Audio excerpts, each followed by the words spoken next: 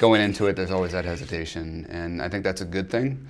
But it's the value that he puts out in there, and the people that you meet that are at the same level as you are, and that just the level of the content that you can learn in a small time period goes well and beyond any kind of time investment or money investment that you put in. I think the best thing I like about Black Label is it just keeps me on the business mindset. Every time I come here, I think of 10 new things that are actionable for me, not like 10 new shiny objects, but like 10 simple tweaks that I could put into my business to make it towards the more business mindset. And a lot of people in our field do cash flipping versus a business, right?